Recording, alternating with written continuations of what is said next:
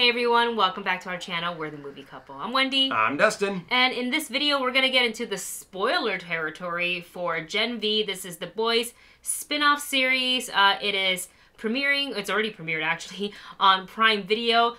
2 episodes are out right now, and actually the 3rd episode is out as well. Yeah, it just dropped, I think either today or yesterday. Yes. And so we are a little behind on this, but we actually got to go to a screening to see episodes 1 and 2, and we liked it so much that we're like, you know what? We want to talk about this. We want to be able to do our reactions to this show, and it's really cool because while we were in the theater, there were a lot of people there who are big fans of The Boys.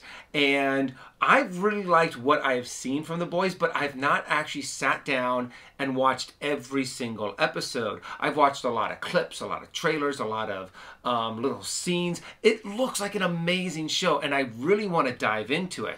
But it's just the fact that they are now on season 3.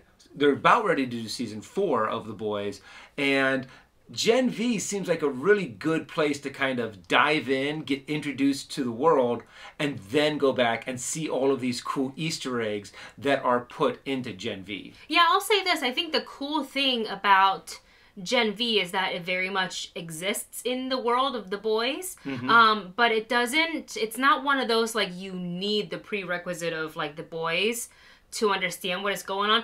I will also say that it is extremely helpful if you have watched The Boys. Like, people were like, I actually heard somebody coming out of the screening and they're like, why are they called Gen 5? I'm like, it's Gen, like they thought the V was a numerical number. Okay. Yeah, and I was like, it's V because of the V compound. That's what it's called, right? It's like the fact that we actually haven't seen it, but at least we know enough to understand enough, that it's, from compound V. Yes. So, I mean, so we know a little bit about the story, and being able to see these kids that have been injected with compound V when they were little babies, but the character that we were actually following is her powers didn't mature until a little bit later. When she hit puberty, essentially, and she turns into a bloodbender. Yes, for all you Korra fans out there, there's a little, or Airbender fans, there's a little reference. So yeah, we're gonna be just kind of talk, spoilers included, about what we liked with episodes 1 and 2, and then we're, like Dustin said, we're gonna be a little late getting into, like, episode 3 and probably 4 because we got a lot of stuff going on. But we like the first 2 episodes so much that we originally we weren't gonna do reactions to it, but I think now we're gonna, because we're really liking it. Of course, it ties into the world of The Boys, having like various cameos from various characters here and there. But let's get into it. Marie is the student that we are following. She got a full ride scholarship to Godolkin University, and she wants to be the first Black woman in the 7. Unfortunately, she had a really tragic childhood where she unintentionally killed her parents. Yeah. Because of her ability, and so she's got the reoccurring nightmares. Actually, I feel like the overall theme, quite a few people have reoccurring nightmares, because Golden Boy also does. That is actually something interesting that 1? they do actually talk about in the episode, in episode 1, is the fact that people who have compound V and have developed powers tend to have unstable minds. They start having mental problems. They start having breaks with reality. They start having they're having a hard time be able to tell the difference between reality and what is going on in their head.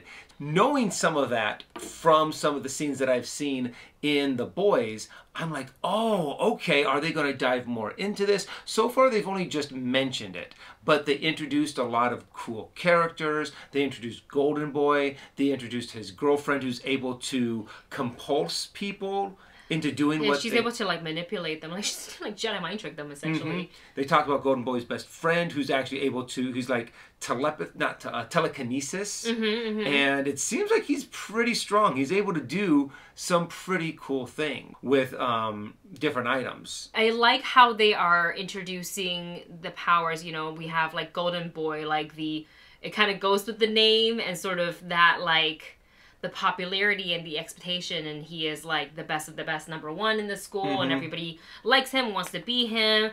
But there is so much more to go. Like, I thought when we first met him, like, kind of like I didn't expect him to be such a multifaceted character. So I was starting to get into, I was like, oh, wait, okay, I see what is happening.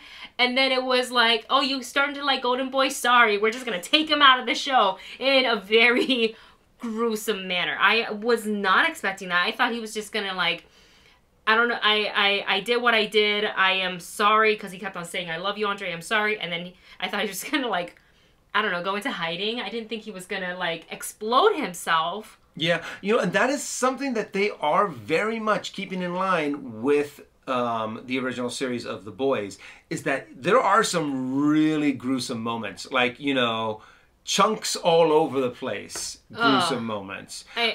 Yeah, it's definitely rated Ma for mature kind of a show, just like The Boys. We even have Emma, aka Little Cricket, and she, had that night with somebody who she thought was genuinely like interested in her, and and it turns out it was like some other like sick like fantasy fetish that he had, but then also to like talking about all the characters have something more to what we are seeing on the surface. Like from episode 1 to episode 2, I felt like we jumped so far, even with like Emma's power, what she has to do for herself to get small. I was like, whoa. The downside of all of these gifts. Yeah. And so, how some of them can't really control it. Some of them have to do something kind of gross and disgusting in order to activate their powers. Some of them, anytime they turn on their powers, they burn off all of their clothes. So that means you're walking around butt naked trying to save you, be a superhero.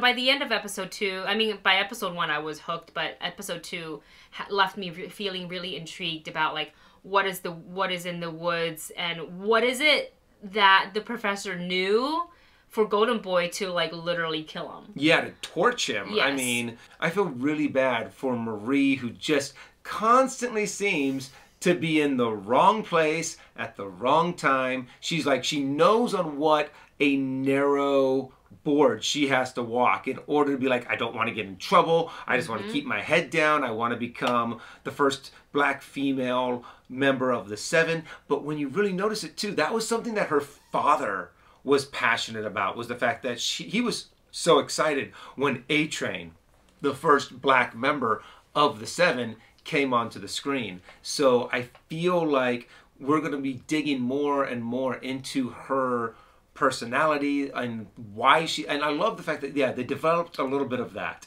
in episode 2, but I feel like they're really going to expand upon it later on in the series. Yeah, there's just so much about every single character that we've met so far. Andre, and obviously his relationship with his dad.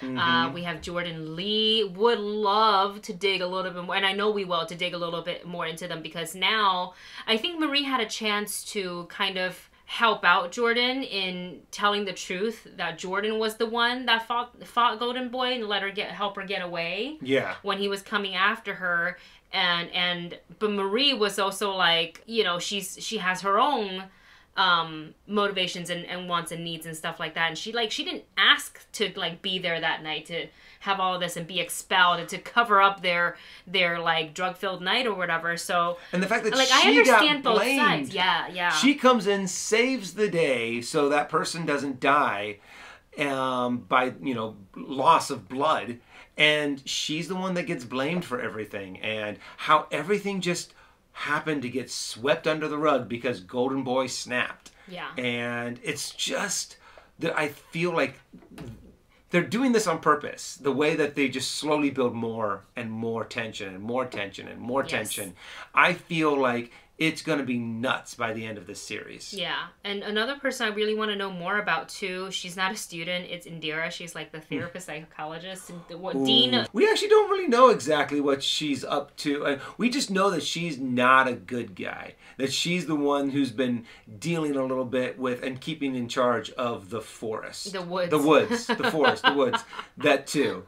But I like when they have mysteries like this in TV shows. That's one of the things that I loved about Stranger Things, about, what's going on, what's this whole secret scientific experiment that they're doing on all these kids.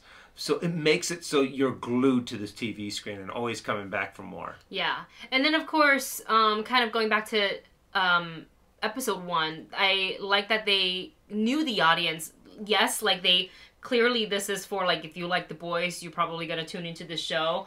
But also, they're a bit younger. They're college-aged. So, like, the entire premise of everything, it, like, brought me right back to, like, my freshman year. Immediately, obviously, there's no, super-powered people running around my campus. But it kind of brought me back to, like, the pressure of, like, like, day one of not just, like, high school, but college and trying to figure that out, and like roommates and going out, and do you fit in, or do you just want to do your own thing? Do you just want to focus on school, or do you actually want to have a social life? Right. And how do you juggle both? And plus the fact then you take all of that and throw in superpowers. And I have to admit, there are some superpowers that are very obvious. The fact that you have an invisible, what is RA? The RA, yeah. The RA.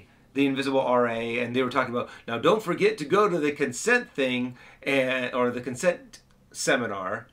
And he's like, yeah, you're talking about consent when you're standing there naked. So overall, I really enjoyed episodes 1, episodes 2. I love the pacing. I feel like, the writing to me is really solid. Mm-hmm. Like they gave enough for each character for you to be like, okay, so there's something more to be. To learn about this character, but you're gonna let it happen naturally. I just can't wait to see what's gonna happen, because sometimes the show gets so like tunnel vision on one single character, like their lead character. They kind of leave out the others and they don't develop them. But like by episode 2, I'm like, oh, but what about this person, this person, this person? It really does seem like an ensemble cast. And yeah, I really want to see more of Emma's character start to develop a little, for her to grow a little bit more. Yeah. But I like where she's going. I like where these characters are going. And it just seems like it's going to be a good, entertaining show. So with that said, that is kind of wraps up our overall thoughts with spoilers on episodes 1 and 2 of Gen V. We will get to reacting to episode 3 hopefully sooner rather than later. And speaking of reaction videos, we have Loki coming up very, very soon, so make sure you stay tuned for that as well. So if you haven't already, subscribe to the channel, hit the notification bell so you don't miss any new videos coming up from us. And of course, let us know your thoughts on just the first 2, if you're going to comment, just the first 2 episodes of The Boys. Don't do episode 3 in the comments if you can, because we haven't watched it. Yeah, we don't want anything to be spoiled if we're going to be doing reactions. And we have to read the comments, so because we want to interact with you guys. So yeah, let us know your thoughts on episodes 1 and 2. And that is it from us for now. Thanks for watching. We'll see you in the next one. Bye.